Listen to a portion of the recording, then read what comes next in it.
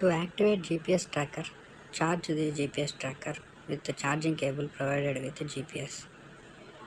Make sure the light is. Scan the QR code backside of the box. Install the app based on your phone. Click three dots at the left top corner. Click binding device.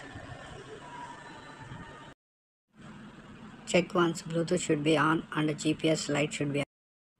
Then it automatically it's connect. Select tag for which purpose you are using.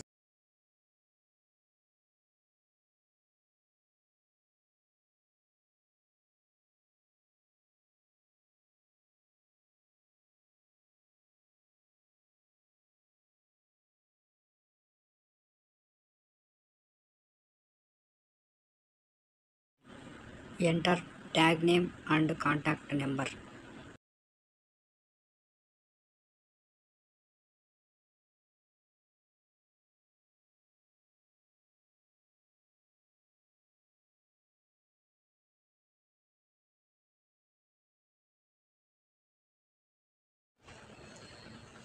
You can log in multiple accounts by scanning this QR code in SmartTag app in another phone.